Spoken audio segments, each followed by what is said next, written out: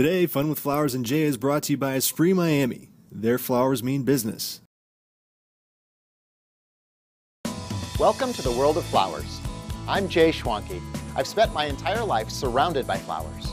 As a fourth-generation florist, flowers have been a part of my daily life for as long as I can remember. Now I'm on a mission to share my knowledge and love of flowers with everyone I meet. Growing, picking, arranging, designing, and sharing. It's all fascinating to me because I love flowers. Anything flowers and everything flowers. Welcome to Fun with Flowers and Jay. Today on Fun with Flowers and Jay, we're taking a shortcut with roses for Valentine's Day with beautiful Barcelona roses from Esprit Miami.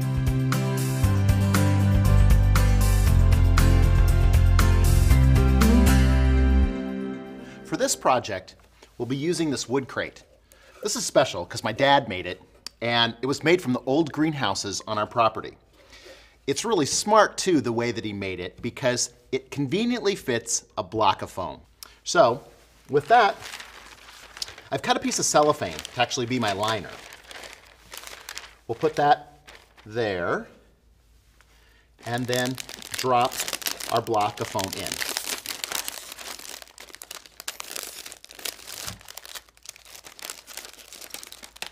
Then we can just trim up around the outside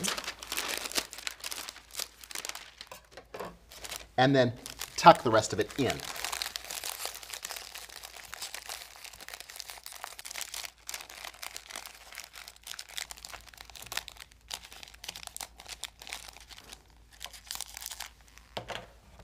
There we go. My dad's a pretty smart guy and knows that it's convenient to be able to have a block just fit down inside there. Now we'll be cutting our roses short. The great thing about that is that shorter roses last longer. The water doesn't have to travel all the way up the stem. Today we're going to be using a new rose from Esprit called Barcelona. This is a great looking rose. It's got a nice big head, nice long stem. Of course, we're not using the stems today because we're going to keep it shorter. But the thing to remember too about roses is to get that nice big beautiful head, it has to stay on the plant longer. So that's why we get the long stem. You can't get big-headed roses with really short stems. It just doesn't happen that way. So the long stem comes along with this. We're going to cut them short. And again now, the only thing that has to stay hydrated is the beautiful rose head. We don't have to worry about the stem. And we're going to go right directly into the foam. And we're going to line them up in rows so that they look nice and even.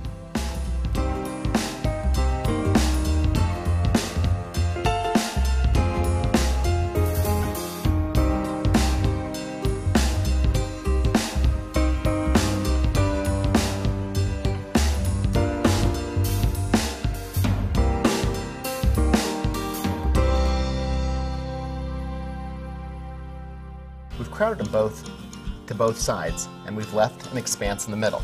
You could fill that in with anything. We could do hydrangea down the center. Today we're going to use hypericum. Got this beautiful white hypericum from Esprit, and it's going to be perfect in between the two rows of roses. I'm going to let it sit up just a little bit higher than the roses, so it creates a great little division in the middle.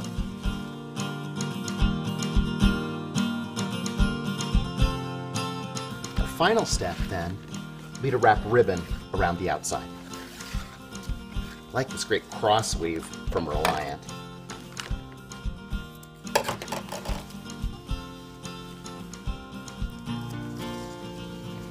I'll bring it around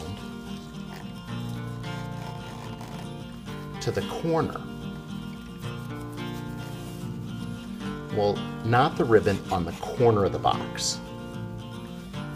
It's a really great contrast to the texture of the box itself. And the ribbon looks so great with those Barcelona roses. Just tying it in a shoelace.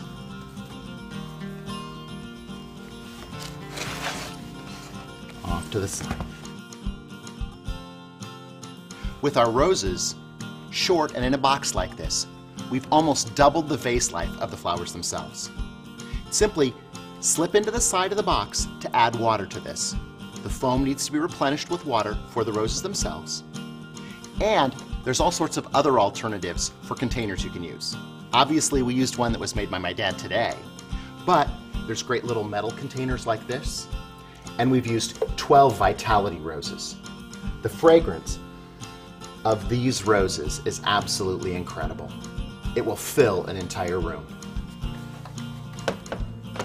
Here, we've used this great container too that has 3 little cans down inside that fit into the crate. This is 1.5 dozen of the Freedom Roses with some Hypericum as well. You can see how this great effect of 1 dozen roses or 1.5 dozen for Valentine's Day really sets it off from the long stem dozen. It's a fun way for us to experience roses for this holiday. Until next time, keep having fun with flowers.